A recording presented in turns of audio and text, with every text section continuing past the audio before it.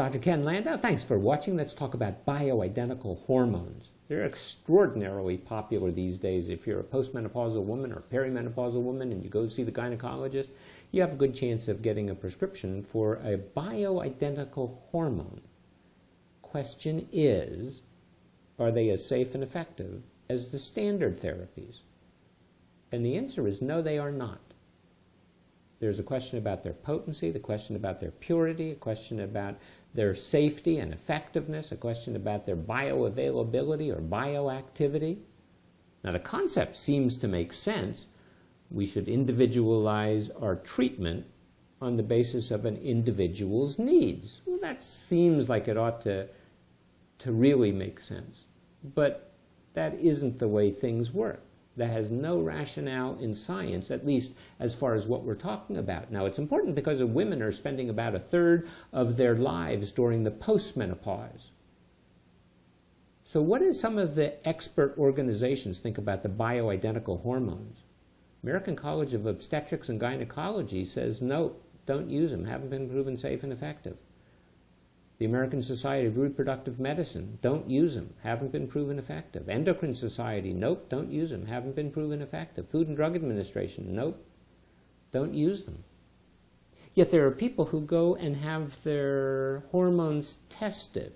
They got these salivary hormone levels, or maybe a urine, or maybe a serum level. And then on the basis of that, the doctor tells them what they need and has a specialty laboratory compound the product for them.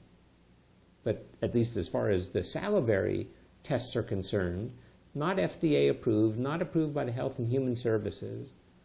The hormone levels obviously are very low because you're postmenopausal. That's when they're supposed to be low. And is there anything wrong with having low hormone levels? Not as far as we know. But if you're going to replete them, if you're going to take some, you want to take something that really has been proven to be safe and effective, not on the basis of a salivary test, certainly. Salivary test where an individual has different levels at different times of the day, depending on how much you drink, how much you eat, which hormone's tested, what time the hormone is tested. Well, the whole concept really didn't come into maturity until after 2002. Before 2002, women would take hormone replacement therapy. It was thought that great treatment for symptoms of the menopause, keep you young, keep you healthy, and it would replace, obviously, the hormones that your ovaries stopped making when you went through the menopause. But in 2002, the concept changed when the Women's Health Initiative was published.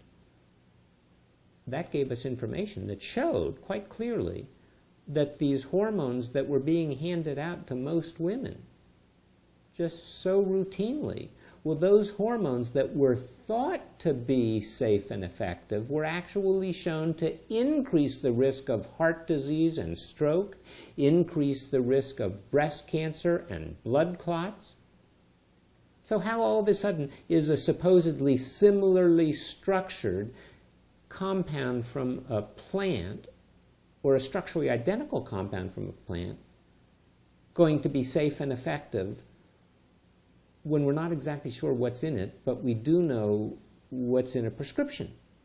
Doesn't make any sense. And when was the last time you ever heard about a plant making estrone or estriol or estradiol or testosterone or progesterone? Not aware of that. But that's where these hormones come from. But what really happens is there are precursor chemicals that are altered chemically to become similar to the products that your body makes. But unfortunately, the ratios in these so-called bioidentical hormones have nothing to do with what your body makes. Actually, the term bioidentical hormone, it's a marketing term. It's not based on any scientific evidence. And the concept of natural hormones being necessarily safe, well, I think your body makes an awful lot of stuff that probably isn't very safe. The toxic waste. So you get a product called Biest that's very popular, or another one called Triest. The Biest has 2 estrogens. The Triest has 3 estrogens. So in the Biest, 80% is estriol and 20% is estradiol. that's not a ratio that your body ever made. And as a matter of fact, that's a weight basis. It has nothing to do with bioactivity in your body. And a similar thing with trieste. Well, if we look at the estriol, that's the least active of all of the female hormones. And as a matter of fact, the estriol is made by the placenta in pregnant women, and there's hardly any of it in a normal woman's body, certainly before the menopause or after the menopause. The estrone that's in the trieste, 10%, well, that's at least manufactured a little bit by the ovary. Most of it comes from the androstenedione that's made by the ovary and by the adrenal gland, and it's metabolized to the estrone in the fat cells. Well, if you take a bioavailable hormone, you have an option of taking it by mouth or under your tongue or by a suppository or sometimes by an injection. And theoretically, the concept will allow a laboratory to have more dose flexibility. You could get a lower dose theoretically than the prescription dose, and theoretically it's going to become less costly. However, there's a lack of any medical evidence or scientific evidence behind the whole concept. The FDA-approved products are much safer. We know all about the benefits and we know all about the risks. There is no question. The Food and Drug Administration considers these bioidentical hormones to be unapproved new drugs. The State Board of Pharmacy regulates them, actually, and for the most part, they don't seem to care. Now, unfortunately, the Dietary Health and Education Act considers compounded hormones that are applied to the skin to be supplements, just like an herb or a vitamin is a supplement. There is no safety and efficacy testing that is required.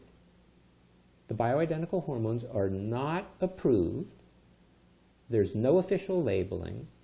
There's no list of the warnings and contraindications. We don't have any good pharmacokinetic information about these products, the way the chemicals are going to be used in your body. The claims that they're safe and effective are unsupported. We don't know anything about the purity or the safety of these products.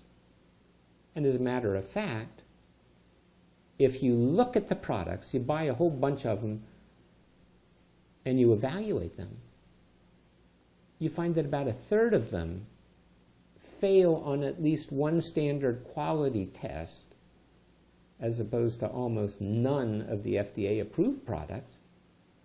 And one study evaluated a series of these bioidentical hormones, looked at what was on the label, and found gigantic variation, either considerably less or much more of the product than was being prescribed.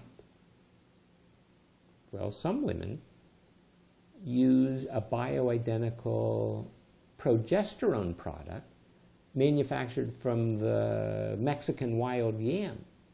And these are women who have the uterus still in place and think that they're using their progesterone to protect them against cancer of the womb. But sometime, since we find that the Mexican wild yam, the progesterone in there, is not available to humans, we find that the uterus is not going to be protected. Women are going to get intermittent spotting or some irregular bleeding, and potentially they'll be at risk for developing cancer of the uterus.